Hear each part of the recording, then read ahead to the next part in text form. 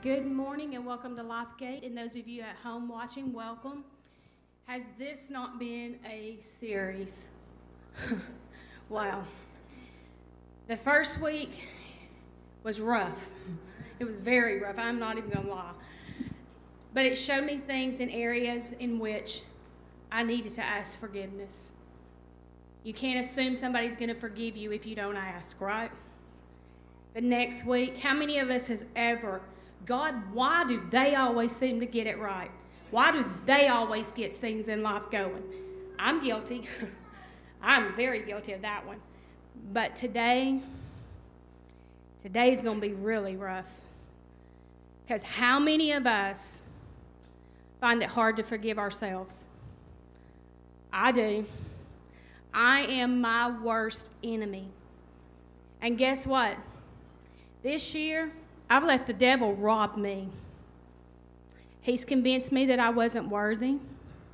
He's convinced me that I wasn't good enough. He convinced me that my friends turned their backs on me. Guess what? 2 weeks ago, I was set free. Because guess what? We are all children of the Most High King. You are worthy. You are supposed to be here, and you can ask anything. But guess what? We got to get through this rough service today because this is the one that I struggle with because I can't forgive myself. And it's hard sometimes because it wants to cripple me because my personality, I want to stay in the bed. I want to be depressed. But guess what? It's not by accident that we had this series, and it's not by accident that you're sitting here today. Amen. You're here because you're going to be able to walk out the door, and you're going to be able to look at yourself and say, I am worthy. So, if you'll stand, we're going to enter to worship, and we're going to worship our King.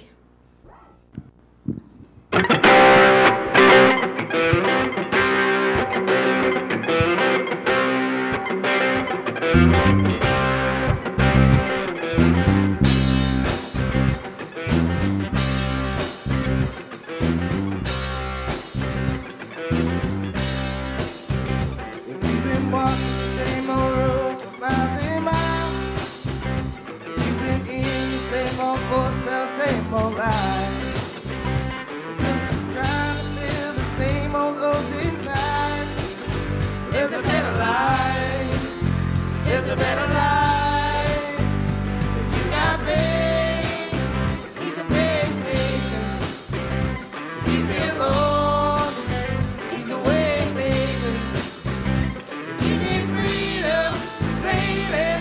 He's a prison drinking savior. You got chains. He's a chain breaker.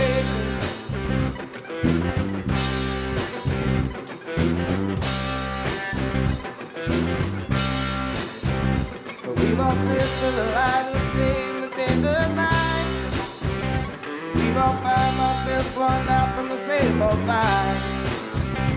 We've all run the things we know just stay right. When there's a better life, there's a better life. He's a pain taker. You feel lost. He's a way maker. You need freedom, save it. He's a prison drinking savior. You got chains. He's a chain breaker.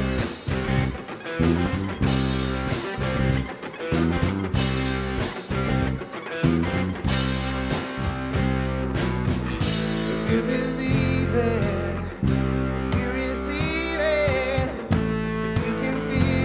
Somebody testify. If you believe it, you receive it.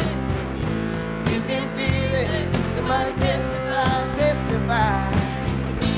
You believe it, you receive it. You can feel it. Somebody testify.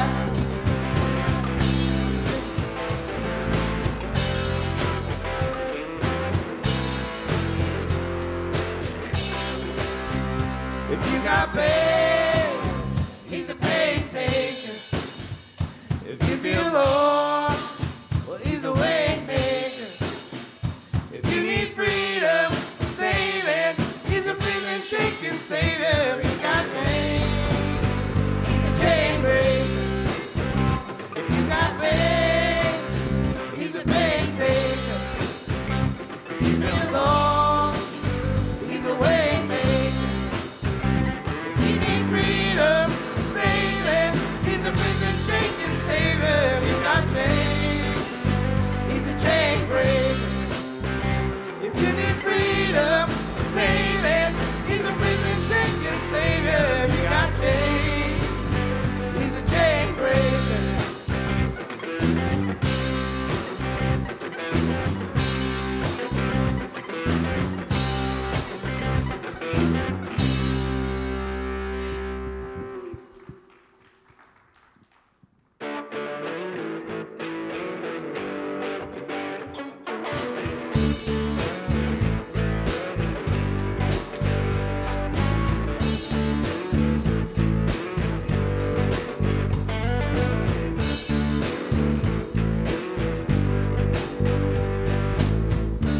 The day is brighter here with you. The night is lighter than as you would lead me to believe, which leads me to believe.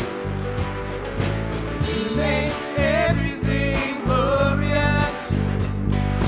You make everything glorious. You make everything glorious, and I am yours. What does that make me?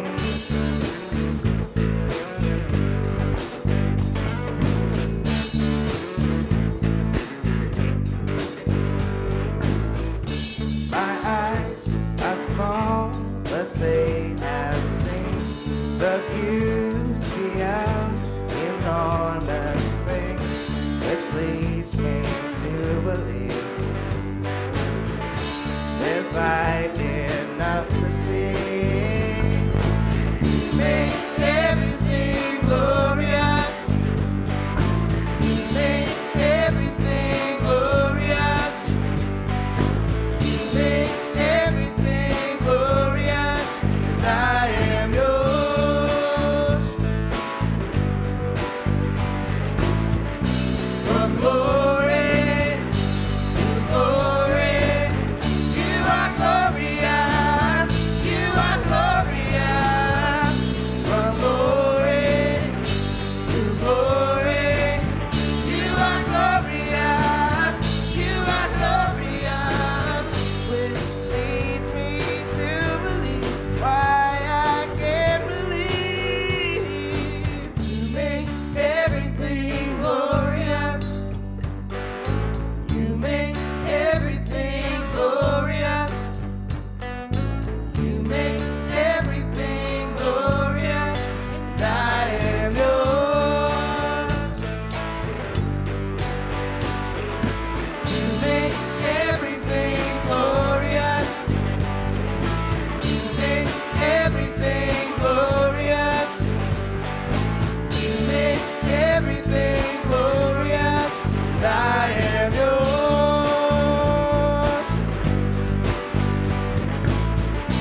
From glory, from glory, from glory to glory, you are glorious. You are glorious. You are glorious. You are glorious. You make everything glorious. You make everything glorious. You make everything glorious, and I am yours. What does that make me?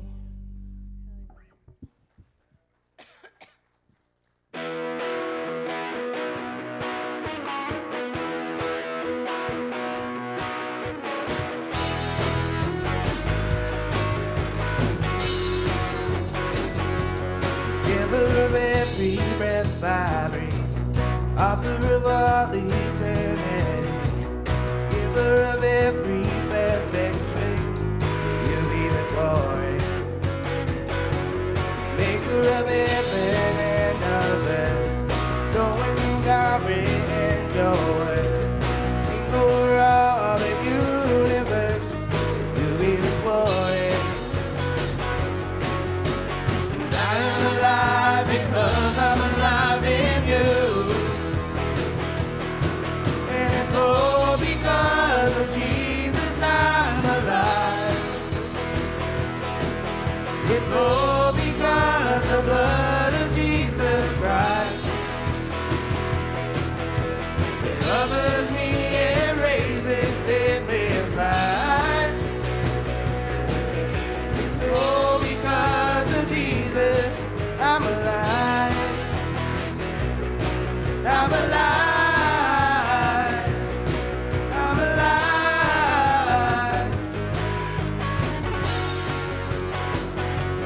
Giver of every breath I breathe, author of all eternity, giver of every perfect thing, you be the glory, maker of heaven and of earth, no one can comprehend your word, king over all the universe, you be the glory. I am alive because I'm alive in you. It's all because of Jesus I'm alive. And it's all because of the blood of Jesus Christ. It covers me and raises dead man's life. It's all because of Jesus. Every sunrise sings your praise. The universe cries out your name. Singing freedom all my days. Now that I'm alive. And it's all because of Jesus I'm alive. I'm alive. It's all because of the blood of Jesus Christ. Jesus Christ covers me and raises dead man's life. It's all because of Jesus, and it's all because of Jesus I'm alive. I'm alive. It's all because of the blood of Jesus Christ. Jesus Christ covers me and raises dead man's life. It's all because of Jesus I'm alive. I'm alive. I'm alive.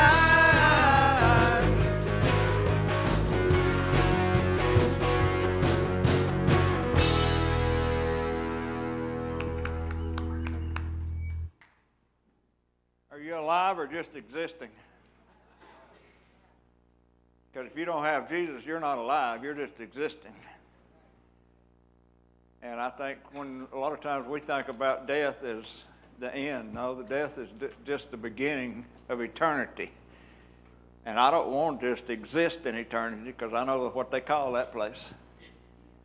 I want it to be alive in eternity because I know what they call that. They call that Jesus. If you got him, you're in good shape. If you don't, my advice to you, get him. And you don't have to go out and tackle him or grab him and try to force your way into his life. Just invite him in. He stands at the door and knocks. He's just waiting and wanting to come in and spend eternity with you. Don't miss an opportunity.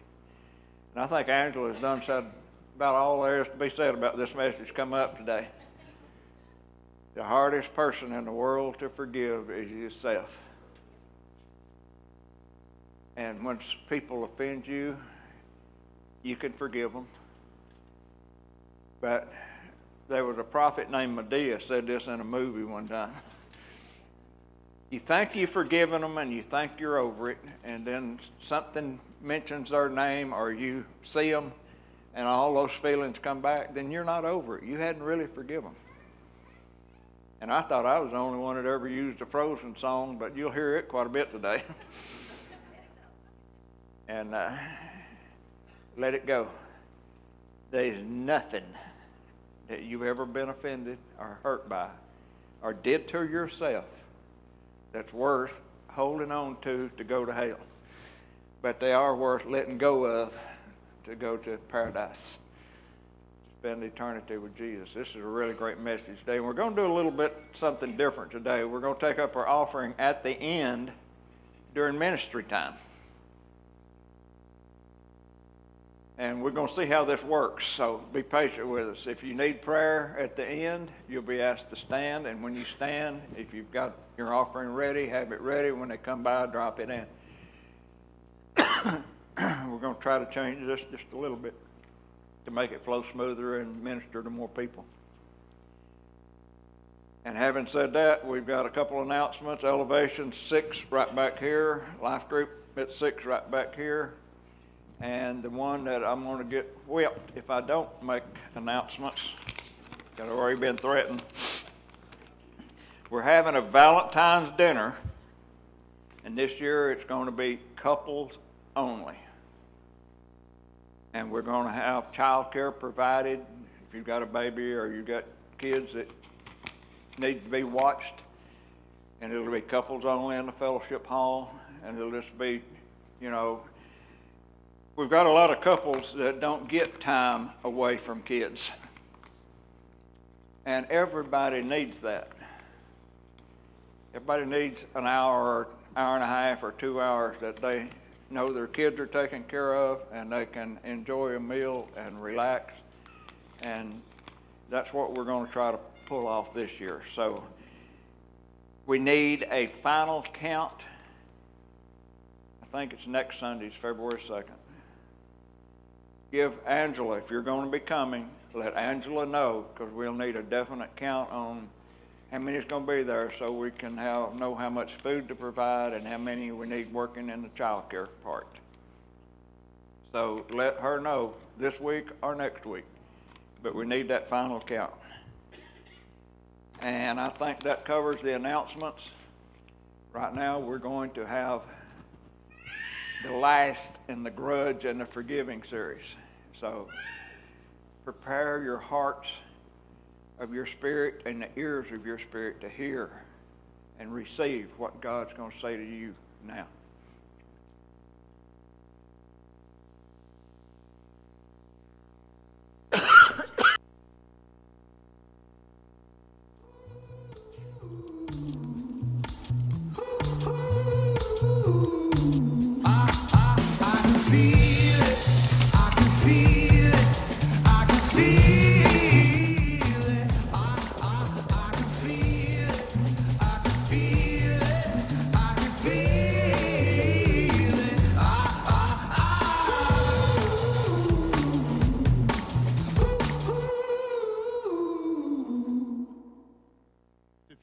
New with us, we're in a message series called The Grudge. We're talking about overcoming offenses and how do we forgive. Week number 1, that's what we talked about, is how do we overcome the smaller offenses that weigh us down or hold us back. The second week we talked about the bigger betrayals, when someone lies to us or lies about us or deceives us in a significant way. How do we forgive that? Last week we talked about forgiving God. Technically, we know God never sins, so we don't technically forgive him, but there are people that hold a grudge against God. How do we reconcile with God and make things right? Today, I want to talk about forgiving the person that may be the most difficult for many people to forgive, and that is forgiving yourself. How do you forgive yourself when you let yourself down or let God down or hurt somebody that you love? When you think about it, this can be so difficult because we know what we did that we shouldn't have done and we wish that we could undo. We know the words that we said that we didn't really mean. I mean, maybe we kind of meant it at the time, but it's really not our heart, and we said it, and now we really hurt somebody. We know what we think about when nobody else is around. And we carry the shame. We carry the guilt. How can I forgive myself after what I did or after who I am in this particular situation? This was a real issue for me, especially as a new Christian. I was in college, very, very far from God, and I did a lot of things that hurt a lot of people. And the guilt and the shame of the things that I did, the people that I hurt, it weighed so heavily on me. And so I became a follower of Christ, and I started to understand the forgiveness of Jesus. Okay, so he forgives me, but I couldn't forgive myself. I ended up getting invited to go to this church. It was unlike any church that I'd ever been to. I grew up in a traditional United Methodist church with pews, hymns, stand up, sit down, do the Apostles' Creed, sing verses 1, 2, and 4 of every hymn. I don't know what's wrong with verse 3, but we didn't sing verse 3 in our church. And this church was way, way, way different. There weren't hymns. There were people like jumping up and down and dancing and lifting their hands up in the air. I'd never seen anything like it, and it was bizarre to me, confusing, but there was something about it that was also like, wow, these people are into it. This is different. And the pastor preached a message, and I'm telling you, I don't know if you've ever had this, but it was just like God, him, and me. And like God was giving him the things to say to me. It was about forgiving yourself. And at the end of the message, he said, if you can't forgive yourself, why don't you come forward to the front? I'd never thought about going forward to the front in a church ever before, but without even thinking, it's like I just stood up and started walking forward, thinking I was the only person in that church that was feeling such guilt. Well, little did I know, there were a lot of other people. I just happened to be the first person. I guess I was the guiltiest one. And I got up there, and there was a line of people, and the pastor came to me first because I was the first person there. And he just started, the music's playing, and there's all these people, and I'm crying, and he said, do you feel guilty? I said, yeah, I feel guilty. He said, lift up your hands. I'm like, I didn't do this at First Methodist Church, but I lifted up my hands. And then he did this thing. He said, you're forgiven. And he stepped forward, and he hit my hands really hard. When he hit him so hard, I almost fell backwards. Like, whoa, you hit it hard. Well, he came in a second time to hit my hands again. I thought, oh, I'm no dummy. We're supposed to high five. And so when he came in to hit my hands again, I stepped into it, I high-fived him back. I was ready.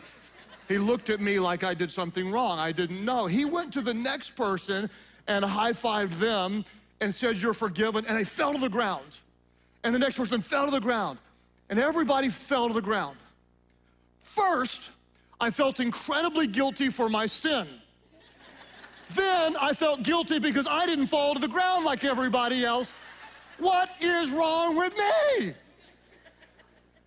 Maybe Jesus has forgiven me, but how do I forgive myself? I don't know what it might be for you.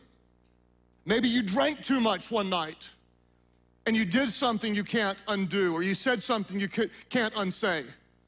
Maybe it was years ago. You were in your teens or your early 20s and you felt cornered in a very desperate situation. And you made what you thought was the right decision at the time, but you have regretted it ever since. Maybe in the name of loving your family, you did what you thought was best. You poured yourself into work. I'm gonna be a good provider. I'm gonna be successful for my family. And then years went by and suddenly you're disconnected with your kids. And you think, what did I do? Why did I do that? The whole time, the most important thing was right in front of me, and yet I just poured my life into something else. I can't get over the guilt that I neglected my family. Maybe you found yourself in a really odd spot in your marriage, and instead of stepping into your marriage, you stepped out of your marriage. And you did something, betrayed your spouse, and you just can't get over the guilt that you feel. Maybe it's the clicking, the looking at things you know you shouldn't look at. And you really do, you love God. And if you're married, you really do love your spouse. But you keep going back and back and back and back again. And the shame and the guilt is just overwhelming. What do you do when what you did haunts you? When the guilt just simply won't go away?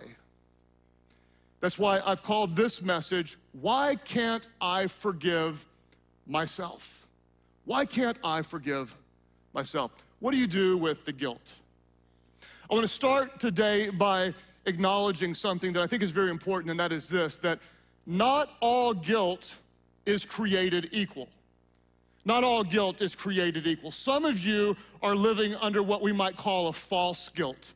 In other words, you're feeling guilty for something you shouldn't feel guilty about. I don't know what it might be for you, but maybe you were a kid or a teenager and your parents divorced, and you feel like somehow, in some way, that was your fault. I should have done something if I had my parents, it's all my fault they divorced. That is not your fault. That is a false guilt. Tragically, I come across so many people that were victims of someone who abused their power. There might be those of you that someone that you trusted and loved took advantage of you, and maybe physically or emotionally in some way, they abused you.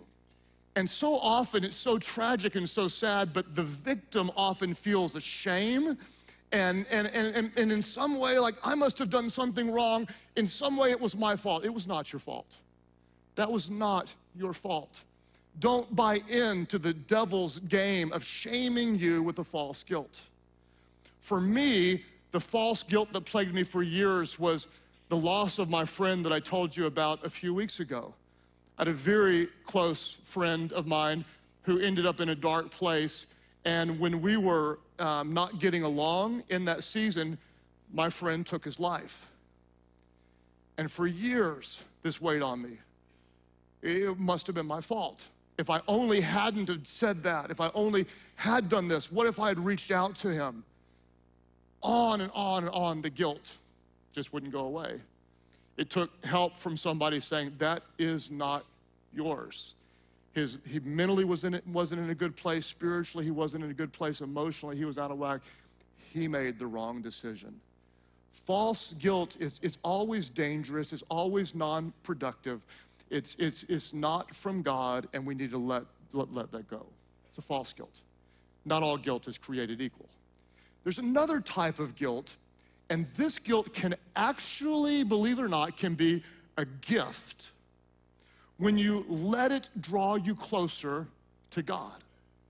The right type of guilt can actually be a gift when it draws you into the presence of God.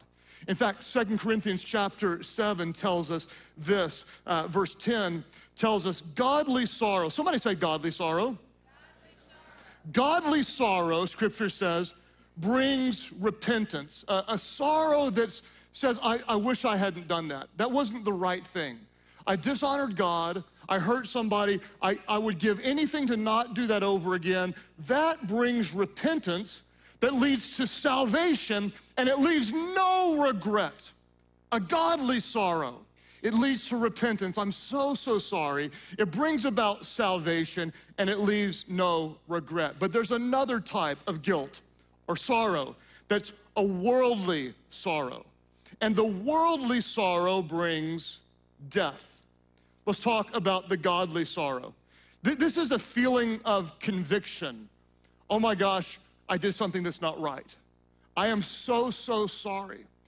This type of conviction can actually be good, and it can be helpful because it can take you off of a wrong path and it can put you onto a right path.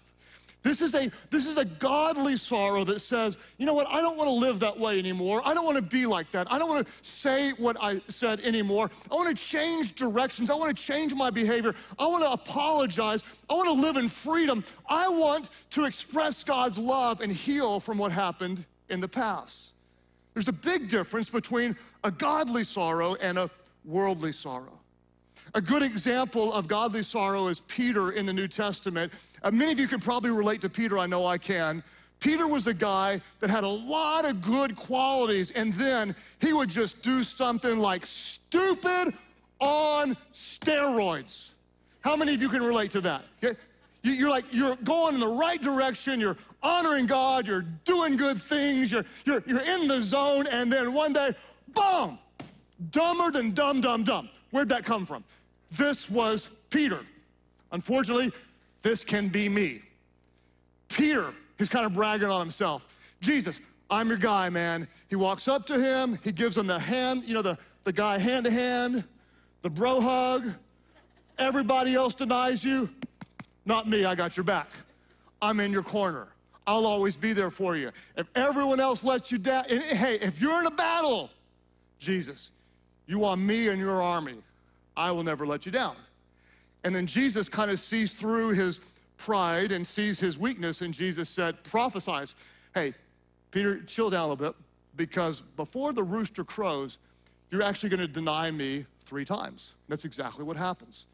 Jesus gets arrested, and a little girl walks up and says, hey, weren't you the guy that was with Jesus? And Peter's like, Jesus who? I don't know who you're talking about. Another woman comes up to him and says, hey, weren't you one of the disciples? Weren't you walking with Jesus? And Peter's like, I don't know who you're talking about. I wasn't there. I don't know what you're talking about. I was home doing crossword puzzles or whatever. And then we read in Scripture about a third person that confronts him, Luke chapter 22, verse 59. About an hour later, another person asserted, certainly, speaking of Peter, certainly this fellow was with Jesus, for he's a Galilean. And Peter replied, man, I don't know what you're talking about. And just as he was speaking, the rooster crowed. Now, I'm going to show you a portion of Scripture that you may not have noticed if you read through this before. Just at the moment that Peter denied Jesus, Scripture says in verse 61, the Lord turned and looked straight at Peter.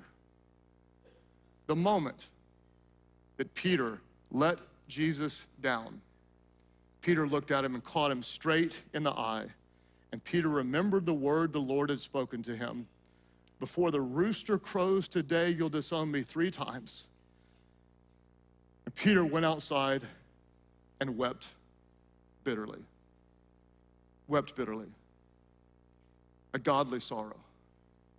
I cannot believe I did what I did. I am so sorry. I was so stupid. Have you ever felt like that? Have you ever felt like that? In the middle of your best intentions, I'll never do that again. And then a short time later, you do it again. I truly love this person with all of my heart. And then in a moment of anger, you say something that you'll regret for years and years to come. You promise yourself that you'll always, and then you don't, or you'll never, and you do. And then you wake up. Can't believe I did that. Why was I so stupid? How could God love someone like me that never gets it right, that always falls short, that hurts someone I love in such a significant way? The moment you're there, the devil has you exactly where he wants you. The moment you're dwelling in your shame, your spiritual enemy has you in a corner, because shame is the devil's playground. Shame is where he wants you. There's a big difference between a godly sorrow, a guilt, and a shame that personalizes a behavior. What does guilt say? Guilt says, I did something bad. I did something that's wrong, but it's a separate act. It is forgivable. Guilt says, I did something bad. Shame says, I am bad. I am a bad person. And what the devil does is he tries to use your action to connect it with your identity to create a sense of shame. From this moment forward, the devil wants you to believe you are pathetic, you are worthless, you are useless. God will never use you again. After what you thought, after what you said, you'll never be happy, you'll never be blessed, you'll never measure up, you'll never have a real ministry, you'll never have a great marriage, your kids are never gonna honor you, you're never gonna have a great legacy, you're always gonna be marked by that thing you did because you are bad. The pain you're experiencing, oh, that's just payment for your past. You deserve that. The moment you start dwelling in shame, your spiritual enemy has you exactly where he wants you. You can almost imagine what the devil would have been telling Peter about this time. Peter, you blew it big time. Jesus trusted you. Out of all the people in the world, Jesus selected you, Peter, to be one of his disciples. and then you went off bragging about how great you were, you'd be there for him, and then you let him down. You betrayed him. You fell short. And to top it off, Jesus saw you do it. He looked you right in the eye. Guess what, Peter? All the disciples are gonna know about it. You're never gonna have any credibility again. Your life is over, your integrity is shot, your ministry is ruined. Peter, you completely blew it. You should be so ashamed of yourself. Shame is the devil's playground. What does your spiritual enemy want to do? That the devil wants to use your shame to drive you away from God. You're not good enough for God. You'll never measure up. After what you did, after the way you think, after the way you behave, after what you said, God could never really love you. The devil wants to use your shame to drive you away from God. But God wants to use your guilt to draw you to his grace. Come on, somebody, can you feel that the power, the godly sorrow says, I don't want that anymore. I have a safe place to turn. I have a God who loves me, a God who still cares about me, a God who receives me. His mercies are new every single morning. The devil wants to use your shame to drive you away from God. You'll never be successful. You'll never be fulfilled. You'll never have anything significant or meaningful in your life. But our God, in his goodness, he wants to use a godly sorrow, a healthy guilt, to draw you to his grace so you receive his mercy and you're free to do his will. Think about this. It's very similar to comparing what Peter did and what Judas did. They essentially did the same thing. If you don't know Judas's story, just like Peter denied Jesus 3 times. Well, Judas betrayed him 1 time for 30 pieces of silver. And instead of having a godly sorrow, Judas had what many of us have. In his shame, he had a worldly sorrow. I'm so busted. My life is over. I got caught. I'm so embarrassed. I'm so ashamed. I can never face anyone again.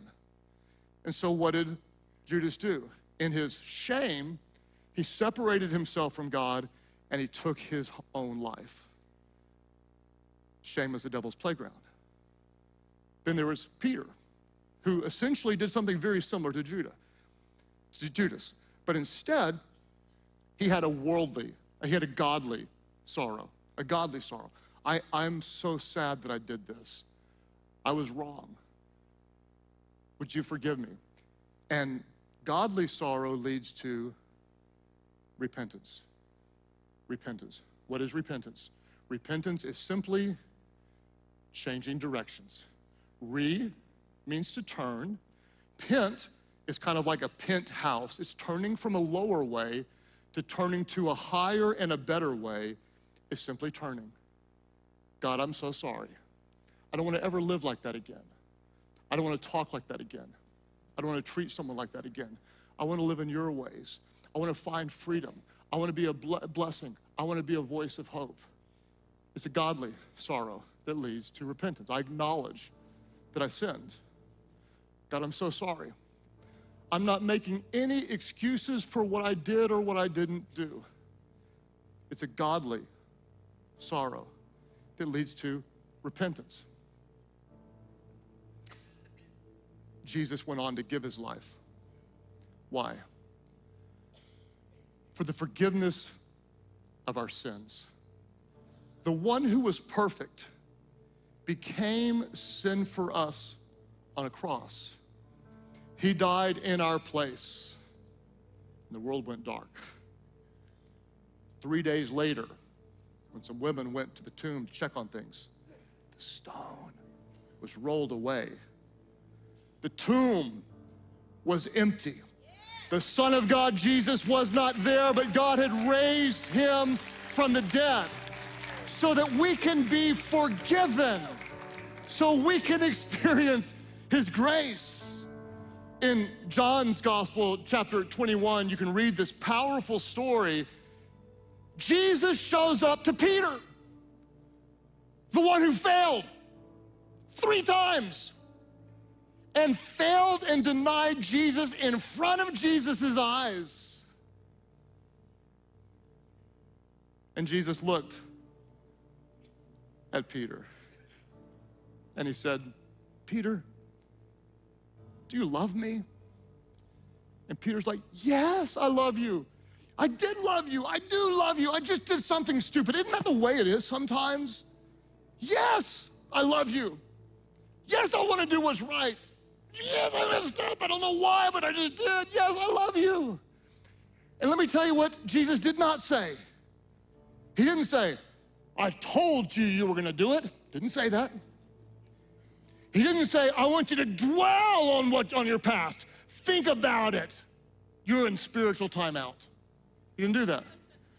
He didn't say, you need to wallow in your sin for a while. You need to drown in your guilt because you now are going to hell where the worm never dies. This is my bad Southern preacher. Where the worm never dies. And there's weeping and gnashing of teeth. He didn't do that. No. Feel the power, feel the love. Peter, do you love me? Jesus, you know I do. And I can imagine Jesus smiling, saying, then feed my sheep. In other words, then do my will. Go show my love. Finish your assignment. Do you love me? Yes, I do. You're forgiven. Go do what I created you to do. Let me tell you what Peter didn't do. Peter didn't say, I just can't receive your grace. I'll never get over it. I don't deserve it. Jesus, your grace may be enough for John, but your grace isn't enough for me. Peter didn't do that, but that's exactly what many of us do. You can't really forgive me. I deserve to live in shame for the rest of my life. No, he acknowledged his sin. He apologized. He repented. He received the forgiveness of Jesus. I don't know what you're holding. Something you didn't do years ago that you should have done. Something that you did that still weighs on you. Something you said. Something in a moment of stupidity. If you've confessed that to Jesus, it is forgiven, and it is time for you to let it go. To let it go. For those of you that are afraid I'm going to break into a Disney song, it's not going to happen.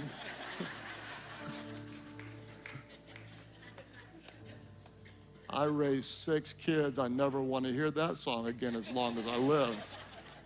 But I'll preach it in a sermon. Let it go.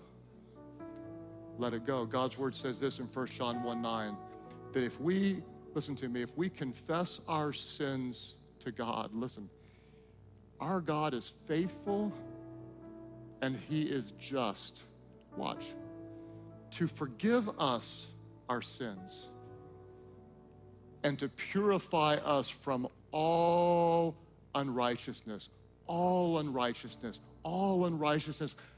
Let it go. Let it go. If you've taken it before God, Jesus has covered it. God doesn't hold it against you. He has forgotten your sin. You're free. Don't let the pain of the past rob you from God's calling for your future.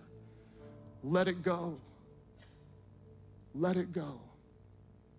The neglect, the lies, the words that you said, the thoughts that you had, let it go.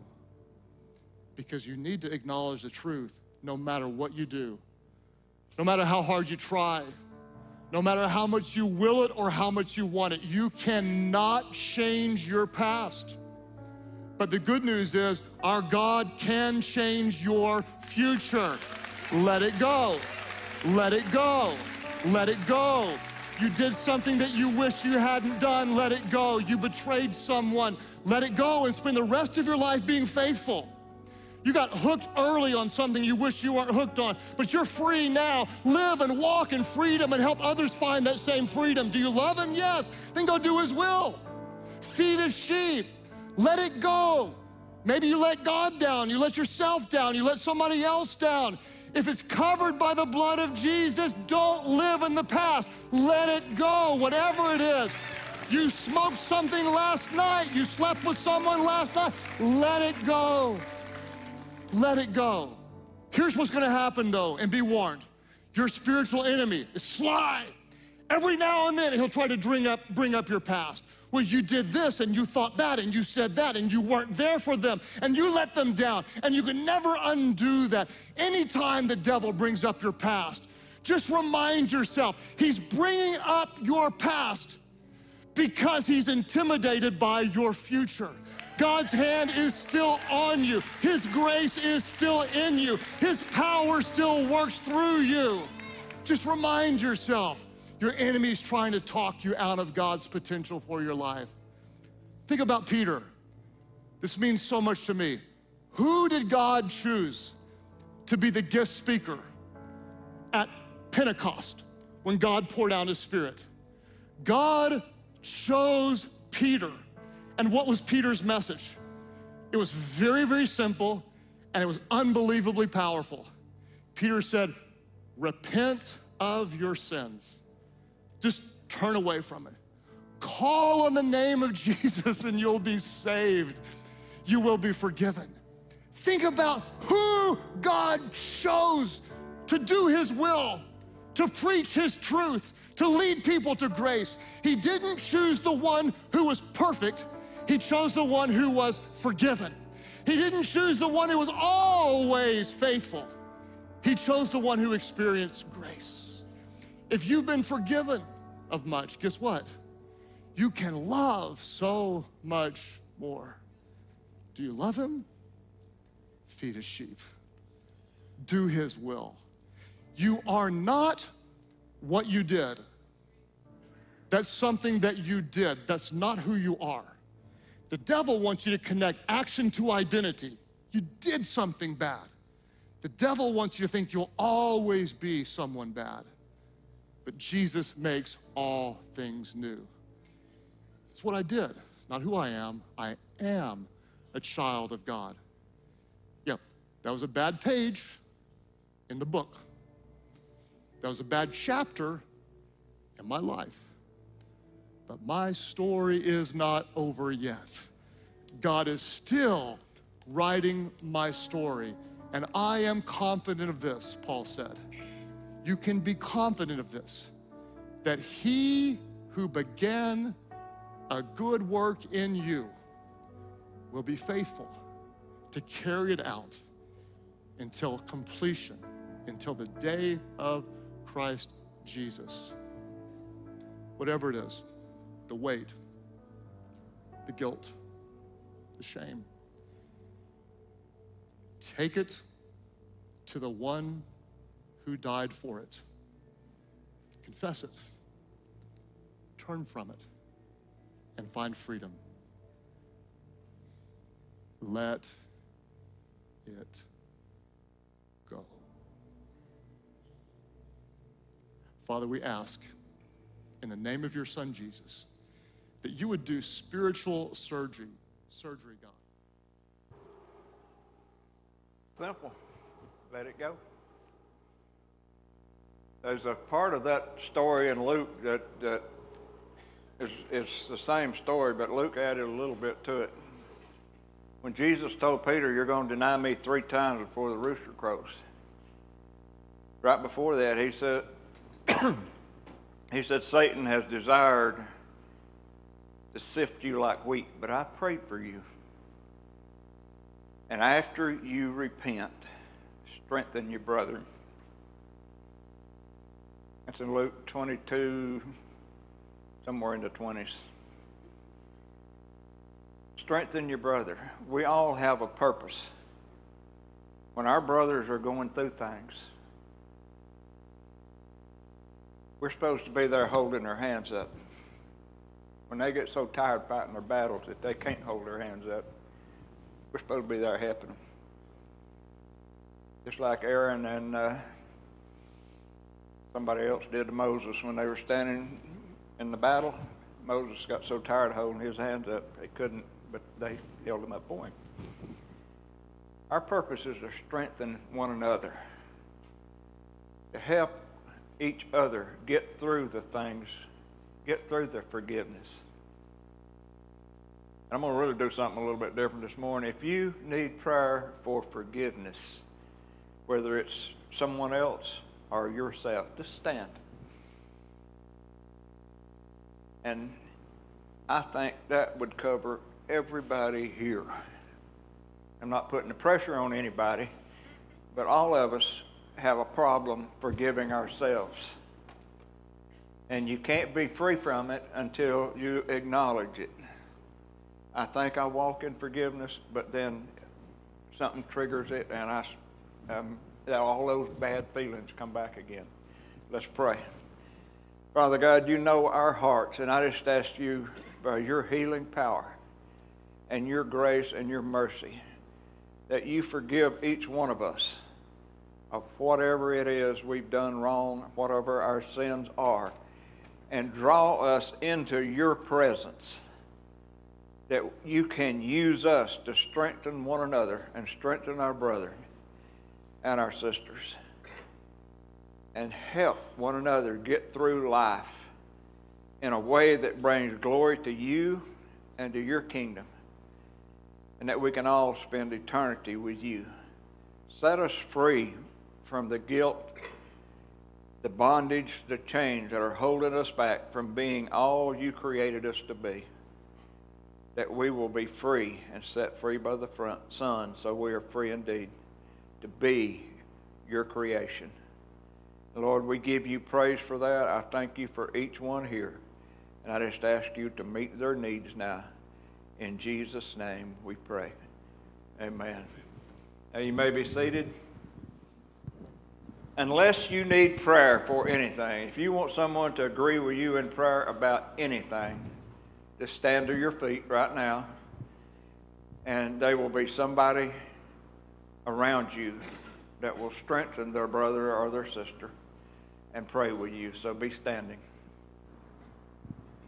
And we're going to take up the offering now too, so we'll pray for it. Father, I thank you for your blessings. I ask you to bless the givers and bless the ones that can't, that they will be able to, that we can bring glory to you and your kingdom. In Jesus' name, amen.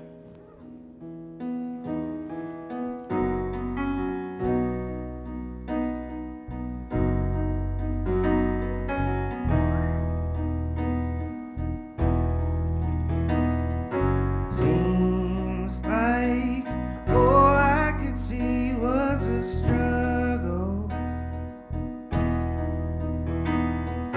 haunted by ghosts that lived in my past, bound up in shackles of all my failures. Wondering how long is this gonna last?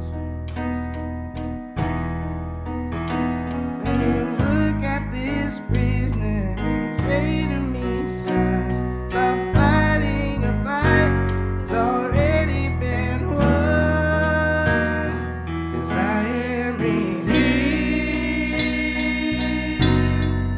You set me free. So I'll shake off these heavy chains and wipe away every stain. No, I'm not who I used to be, 'cause I am redeemed. And I'm redeemed. All my life I have been called unworthy,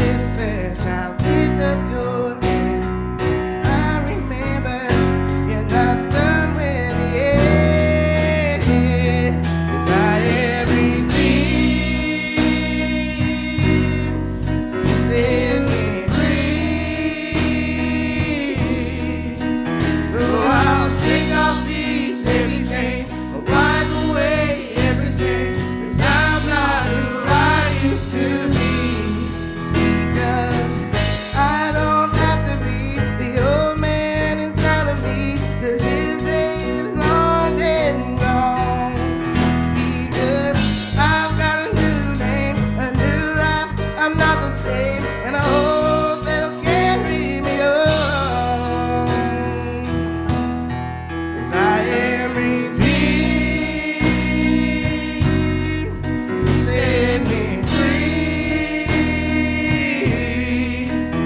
So I'll take off these heavy chains, wipe away every stain. 'Cause I'm not who I used to be. I am redeemed.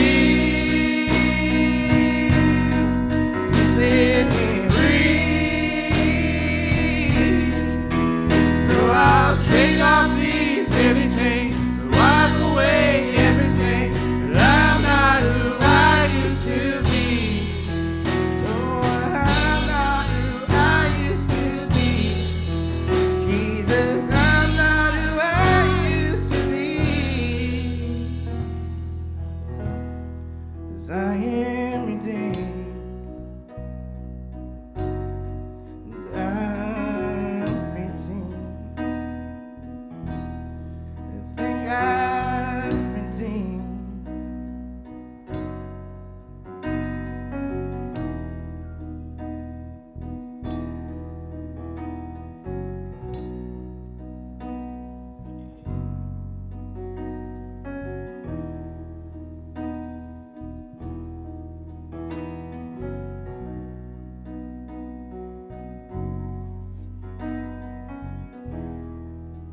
Don't leave here today without being redeemed, because you are. When the devil starts telling you your past, remind him of his future. It's not going to change. He's already locked in there. But we're not. We're set free by Jesus. We'll have an eternity just to praise him and enjoy his presence. So if you don't have him, don't leave here without him, because he's ready to hug you and set you free from whatever you're going through. I love every one of you and hope to see you, and invite some more people to come back next week. We start a new series. God bless you.